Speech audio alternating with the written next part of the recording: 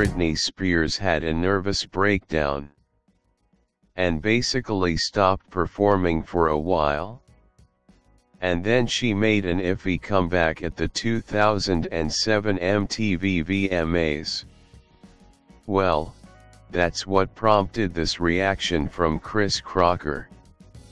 In a completely overwrought and over-lined monologue, this comedian and vlogger pleads for haters to stop ragging on the pop princess. No one's quite sure if the performance is as authentic as Crocker claims it to be, but who cares? Within 2 hours of its upload the day after Brit's performance, Leave Britney Alone, had 2 million views.